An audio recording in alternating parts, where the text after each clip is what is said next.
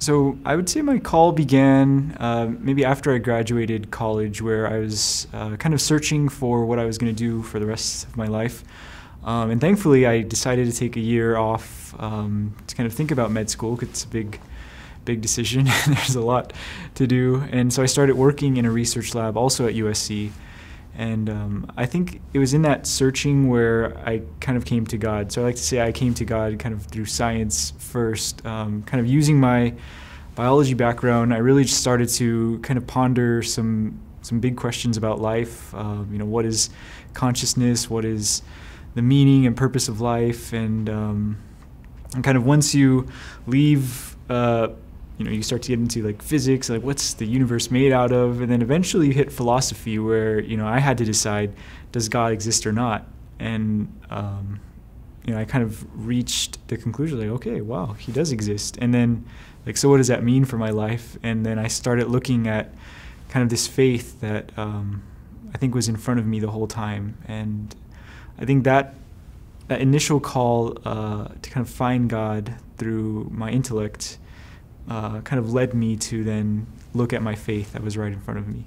I kind of have OCD personality where on January 1st, I began reading this one-year Bible because I'm like, I'm not going to start if it's not January 1st. And this was when, this was 2011, where it was Advent of 2011, where I really just started to kind of search for these answers. And that's when I noticed in the Mass that there was kind of this joy and this hope that was, in everyone there. And this is what Advent is all about. And so from there, I was like, okay, this is kind of interesting. And I was like, well, I don't know where to start learning about God, so I looked to the Bible. So that's when I picked up this one-year Bible. And reading Genesis, it was really beautiful that the Word of God kind of stirred up something in my heart where there was this truth and this beauty that I found that was in some ways reflected in all these questions that I've been thinking about.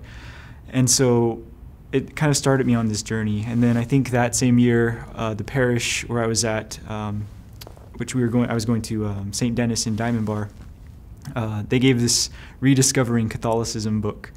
And so I read it, and it was pretty awesome. And I think that's when I started going to Mass more, started to pray more, and really just try to figure out this relationship with God thing. And that was definitely a key part in my calling. I'd say my growth as a Christian.